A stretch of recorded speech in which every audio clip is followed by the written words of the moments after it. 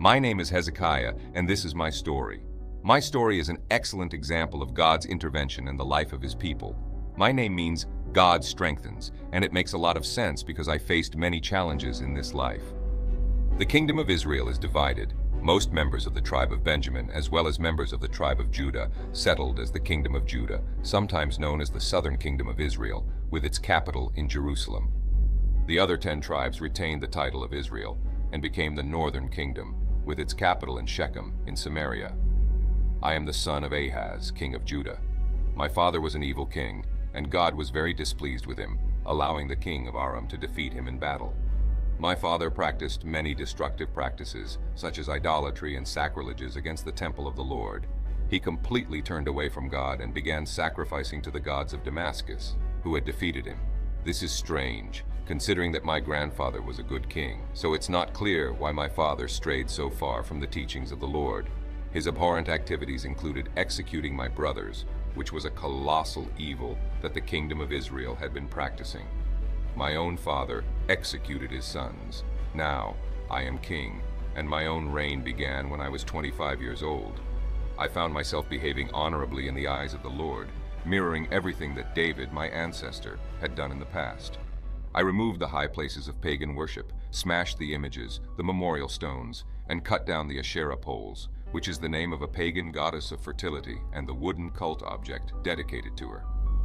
Asherah poles were almost always referred to as sacred poles erected in honor of the fertility goddess. Scripture also makes reference to carved images of Asherah. As soon as Joshua died, worship of Asherah plagued Israel due to the incomplete conquest of Canaan. Asherah poles were commonly called groves. Regarded as the moon goddess, Asherah was often depicted as the consort of Baal, the sun god.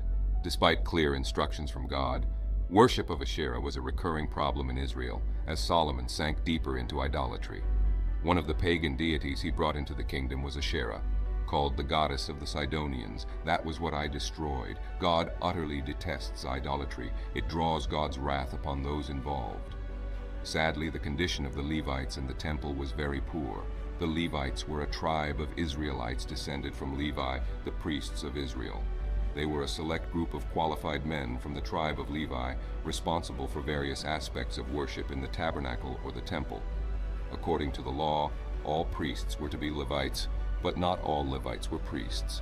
Even these men had closed the doors of the outer room, extinguished the lamps, and not burned incense or offered burnt offerings. This happened in my father's days. I realized it was necessary to reopen the temple for cleansing and ensure its proper functioning. So I smashed to pieces the bronze snake Moses had made, for until those days the Israelites had been burning incense to it, and it was called Nehushtan, a bronze sculpture. What a pity that the object God used to free his people became an object of worship. I recognized that the calamities that had befallen us were because of our disobedience.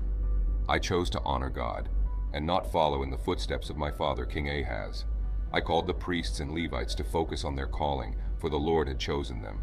Refocusing on their calling and central purpose of serving and honoring, rely on my defensive alliance with Egypt. They would help us. Yet the prophet Isaiah did all he could to discourage me and the leaders of Judah from trusting in Egypt. Isaiah said, "Those who trust in Egypt will be dismayed and put to shame. On that day, the people who live on this coast will say, 'Look what happened to those we trusted, to those we turned to for help and deliverance from the king of Assyria.' So how can we escape? The Lord wanted Judah to trust in him rather than Egypt. Sennacherib besieged Jerusalem. We were trapped like a caged bird. A siege is when an enemy surrounds a city, castle, or other building, preventing anyone from escaping and food from entering. It was essential for the people inside the castle to be prepared. They needed supplies of food and water to survive.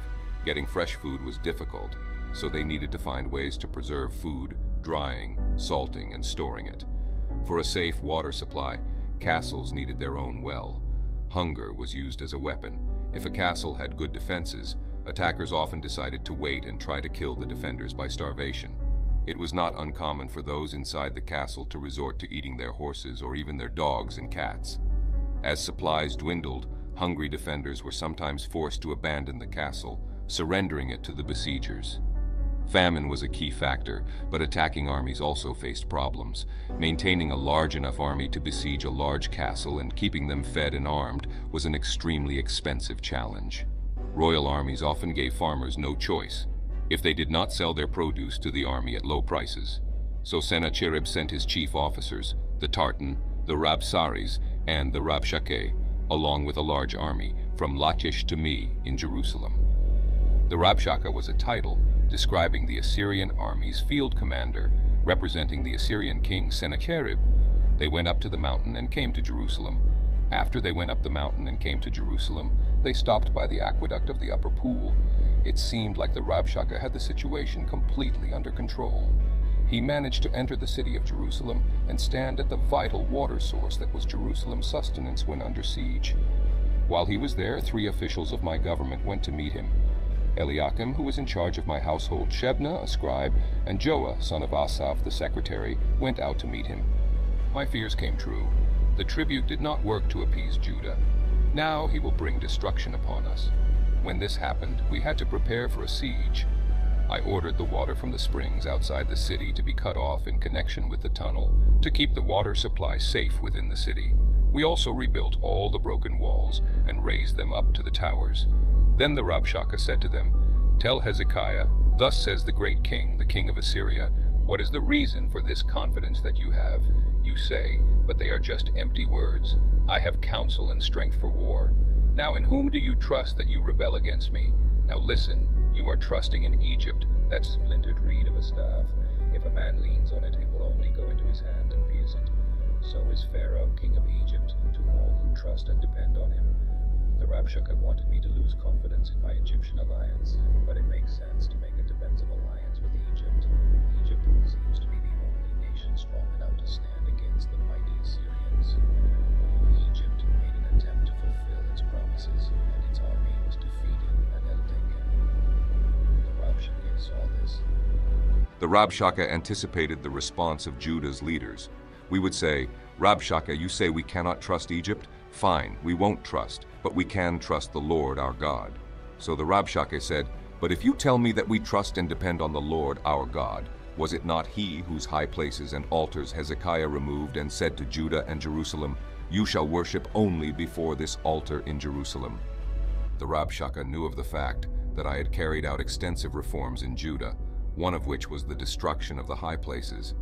Nevertheless, the Rabshakeh was convinced that God was truly angry with my reforms. As a result, he believed that I should not expect assistance from the Lord, God of Israel. The Rabshakeh would say, "Look, all the places where people used to worship the Lord, God of Israel, there used to be many since Hezekiah came to power. Now there is only one place, but it's always better. So the Lord, God of Israel, must be quite angry with Hezekiah. The enemy of our souls has a skillful way of encouraging our obedience. Since he commanded much more powerful armies, he was in a position to march straight to Jerusalem without this little speech. But the Rabshakeh would prefer that Judah simply give up out of fear, discouragement, or despair. The Rabshakeh said, "Now make an agreement with my lord, the king of Assyria, and I will give you 2,000 horses if on your part you can put riders on them. How then can you repulse even the least of my master's servants? When you trust in Egypt for chariots and horsemen, now I have come up against this place to destroy it without the Lord's approval. God told me to destroy you. I am just doing his will, and there is nothing you can do to stop it, so you had better surrender." At this point, the Rabshakeh mocked our relatively small army. He said to them, "Even if we were to assist you with 2,000 horses, it would not help." His basic message was that we could beat him with one hand tied behind our backs. You can imagine how difficult it was for my government to hear this. My people were also sitting on the walls, listening to the Rabshakeh. My men were thinking, it's bad enough that we have to hear this, but since he's speaking in Hebrew, everyone will hear him, and soon the people will become so discouraged that they will rise up against us and make us surrender. So Eliakim, son of Hilkiah, Shebna, and Joah said to the Rabshakeh, "Please speak to your servants in Aramaic, for we understand it, and do not speak to us in Hebrew in the hearing of the people who are on the wall." But the Rabshakeh said to them, "My master sent me only to your master and to you to say these things. He did not send me to the men who are on the wall, who are condemned by the siege to eat their own excrement and drink their own urine, along with you. It did not matter to the Rabshakeh whether the common people of Jerusalem could hear him or not. That was one of his goals. The more fear, discouragement, and despair he could spread, the better he liked it. Telling the Rabshakeh not to do this was equivalent to telling a naughty child not to do something. He could barely contain his excitement in addressing the people of Jerusalem. So the Rabshakeh stood and shouted aloud in Hebrew, "Hear the word of the great king, the king of Assyria, who says, 'Do not let Hezekiah deceive you, for he will not be able to rescue you from my hand, nor let Hezekiah make you trust and depend on the Lord, saying, The Lord will surely rescue us, and this city of Jerusalem will not be delivered into the hand of the king of Syria. Do not listen to Hezekiah, for thus says the king of Assyria, Make peace with me and come out to me. Then each of you may eat from his own vine and fig tree, and each may drink the waters of his own cistern, until I come and take you away to a land like your own land, a land of grain and new wine, a land of bread and vineyards, a land of olive trees and honey, so that you may live and not die. Do not listen to Hezekiah when he misleads you by saying, 'The Lord will deliver us.' Has any of the gods of the nations delivered his land from the hand of the king of Assyria?" The Rabshakeh's speech was designed to glorify the enemy facing the people of God. He wanted to sow seeds of doubt among God's people regarding their leaders. The Rabshakeh's speech was designed to instill a sense of fear and doubt in the hearts of the people. He wanted to convince his audience that surrendering would be advantageous. The Rabshakeh referred to the policies of forced resettlement practiced by the Assyrians after defeating a nation. They would relocate their citizens to other lands to keep the morale of the people crushed and their power weak. The words of the Rabshakeh were crafted to give the impression that this terrible fate had some redeeming qualities. Where are the gods of Hamath and Arpad? Where are the gods of Sepharvaim, Hena, and Eva in the land of the Euphrates? They rescued Samaria, the capital of Israel, from my hand. Which among all the gods of the lands has rescued their land from my hand, that the Lord should rescue Jerusalem from my hand? But the people remained silent and did not answer him, for I had commanded them not to respond. It is often futile, if not dangerous, to try to compete in cunning with such wicked logic. It is often wiser to remain silent and have faith in God rather than trying to argue. I understand that the safeguarding of Israel depended not only on fortifications like walls, towers, shields, and water supplies, but also on the courage, bravery, and resolve of our soldiers. So, Eliakim, Shebna, the scribe, and the secretary came to me with their clothes torn in mourning and despair, and they told me what the Rabshakeh had said. When I heard it, I tore my clothes, covered myself with sackcloth, and went into the house of the Lord. The tearing of clothes and the use of sackcloth, a rough material similar to burlap, were traditional ways of showing extreme mourning, usually for the death of a loved one. I took the news about the Rabshakeh seriously because I knew how determined Jerusalem's enemy was to completely conquer Jerusalem. Jerusalem's situation was desperate, and I knew it. There were good reasons to be humble before the Lord. City after city fell into the hands of Sennacherib, and long lines of deportees were already beginning their bitter journey into exile. I sought the face of the Lord God and asked for help, for we are powerless in this situation on our own. I sent Eliakim, who was in charge of my household, and Shebna the scribe, and the elders of the priests, covered with sackcloth, to Isaiah the prophet, son of Amos. I told them to pass this message to Isaiah. This is a day of distress and rebuke, of punishment and humiliation, for children have come to the point of birth, but there is no strength to deliver them. Perhaps the Lord your God will hear all the words of the Rabshakeh, whom his master, the king of Assyria, has sent to mock the living God, and will rebuke the words that the Lord your God has heard. Pray for the remnant that still survives of the people of Judah. I instructed my messengers to convey these things to Isaiah, so they could convey the complete and total disaster that had befallen the nation. The only thing that gave us hope was that God would take offense at Sennacherib's insults and punish him for them. This speech is blasphemous like no other. So my servants went to Isaiah. Isaiah said to them, "Tell your master this. This is what the Lord says. Do not be afraid of the words you have heard, with which the servants of the king of Assyria have blasphemed me. Behold, I will put a spirit in him, so that he shall hear a rumor and return to his own land, and I will make him fall by the sword in his own land." Isaiah was aware that he spoke as a prophet of the Lord. Isaiah, speaking for the Lord, was about to make a bold prediction. His prophecy would either be fully vindicated or it would not happen at all. Isaiah would be known as either a true prophet or a false prophet. Soon this made me realize that the words of the Rabshakeh were just words. I didn't need to fear them. I was comforted by these words. Now the Lord spoke through the prophet Isaiah, saying that he had heard those words. It was evident that God took this offense personally. The Lord called the Rabshakeh and the other officers of the army servants of the king of Assyria. So the Rabshakeh returned and found the king of Assyria fighting against Libnah, a fortified city in Judah. While the Rabshakeh was away, the Assyrians discovered that Egyptian troops, led by an Ethiopian monarch, were advancing from the south. This would be the Egyptian intervention that Assyria feared, and that many in Judah relied on. As the prophet Isaiah had predicted, this would come to nothing. Nevertheless, the Assyrians sent a letter to discourage me from afar. Still, Assyria sent a message to me saying, "Hezekiah, king of Judah, do not let your God, in whom you trust, deceive you by saying that Jerusalem will not be delivered into the hand of the king of Assyria. Listen, you have heard what the kings of Assyria have done to all lands, destroying them utterly, and you will be spared. The gods of the nations that my ancestors destroyed rescued them, Gozan and Haran in Mesopotamia, and Rezeph and the people of Eden who were in Telassar. Where is the king of Hamath, the king of Arpad, the king of the city of Sepharvaim, Hena and Iva?"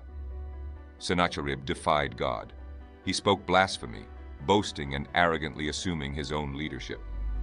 I received the letter from the messengers, and there afterward I went up to the house of the Lord and spread it out before the Lord.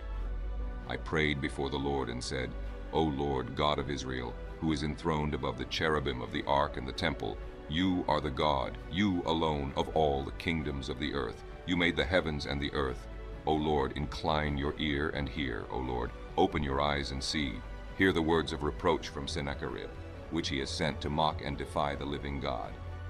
It is true, Lord, that the Assyrians devastated the nations and their lands and cast their gods into the fire, for they were not real gods, but only the work of men's hands, wood and stone. Therefore, they could destroy them. And now, O Lord our God, please save us from his hand, that all the kingdoms of the earth may know without a doubt that you, O Lord, are God." Then Isaiah, son of Amoz, sent a message to me, saying, "Thus says the Lord, the God of Israel, I have heard your prayer to me concerning Sennacherib, king of Assyria. This is the word that the Lord has spoken concerning him. The virgin daughter of Zion has despised you and mocked you. The daughter of Jerusalem has shaken her head behind you. Whom have you mocked and blasphemed? Against whom have you raised your voice and lifted your eyes in pride? Against the Holy One of Israel. Through your messengers you have mocked and defied the Lord. You have boasted arrogantly. With my many chariots I have ascended to the heights of the mountains, to the far recesses of Lebanon. I have cut down its tallest cedars and its choicest cypress trees. I have entered its furthest lodging place, its densest forest. I have dug wells and drunk foreign waters, and with the sole of my foot I have dried up all the rivers of Egypt. Have you not heard? I determined it long ago. I planned it from days of old. Now I have brought it to pass, that you should turn fortified cities into heaps of ruins. Therefore their inhabitants were powerless. They were dismayed and put to shame. They were like plants of the field, like tender grass, like grass on the housetops, scorched before it is grown up. But I know you're sitting down, and you're going out, and you're coming in, and you're raging against me. Because you have raged against me, and your arrogance has come to my ears, I will put my hook in your nose and my bit in your lips, and I will make you return by the way you came. And this shall be the sign for you, Hezekiah. This year you shall eat what grows of itself, and in the second year what springs from that. Then in the third year sow and reap, plant vineyards, and eat their fruit. The survivors who remain of the house of Judah shall again take root downward and bear fruit upward, for out of Jerusalem shall go a remnant, and out of Mount Zion a band of survivors. The zeal of the Lord of hosts will do this. Therefore thus says the Lord concerning the king of Assyria, he shall not come into this city or shoot an arrow there, or come before it with a shield, or cast up a siege mound against it. By the way that he came, by the same he shall return, and he shall not come into this city, declares the Lord. For I will defend this city to save it, for my own sake, and for the sake of my servant David. So it happened that night, that the angel of the Lord went out and struck down 185,000 men in the camp of the Assyrians. And when people arose early in the morning, behold, these were all dead bodies. This formidable army was annihilated in a single night by the simple and mighty intervention of God. Against all odds and against all expectation, except the expectation of faith, the Assyrian army was repelled without even firing an arrow in Jerusalem. The unstoppable was halted, and the invincible was defeated. God was able to accomplish this task effortlessly. In a way, the Lord had much more difficulty in setting the hearts and minds of his people in the right place. Once they were there, it was simple for God to delegate this task to one of his angels. This happened exactly as God had foreseen. The Assyrian king departed still full of pride. The Lord God defended Jerusalem against Sennacherib and his army. It took just one stroke from the angel of the Lord to rid Judah of its enemy.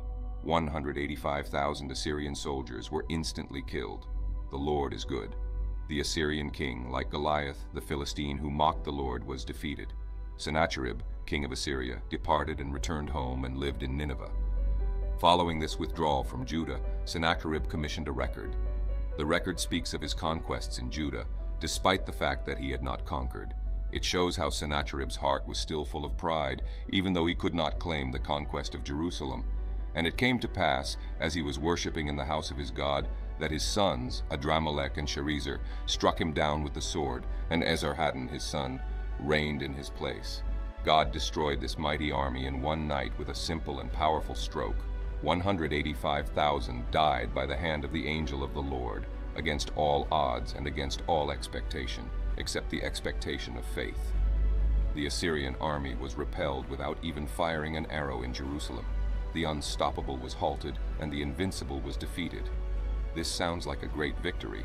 However, there was a war that I had to face that I have not yet shared.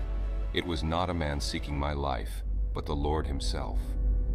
In those days, I was sick and near death, and Isaiah the prophet, son of Amoz, came to me and said, "Thus says the Lord, set your house in order, for you shall die and not live."